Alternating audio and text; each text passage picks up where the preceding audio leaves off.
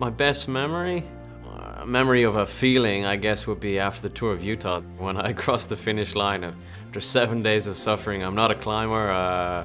I wasn't in the best form of my life, and it's a hard race, climbing and altitude and everything combined. And for me, I thought it was the impossible. And 4 years on, I still kind of surprised myself.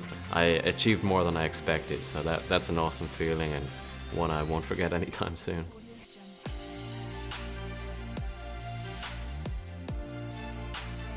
I think it's the discover of the world.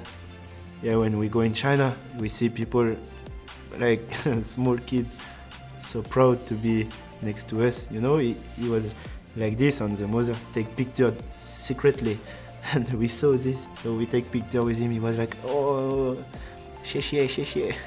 So yeah, it was very amazing. It's like this everywhere, not just in China.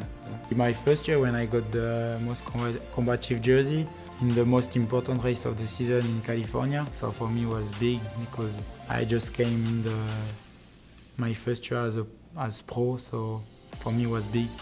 Especially in this kind of race, it's not a small race, it's a big goal for a lot of World Tour teams, so it was really nice and I hope to have this again many times next year. I really get a lot of satisfaction out of being able to meet people with type 1 diabetes, especially young children that are newly diagnosed. So anytime we get to meet families or young children after a race and they come and say hi to us, it's really nice to know that we are reaching out to those people and we are having an effect.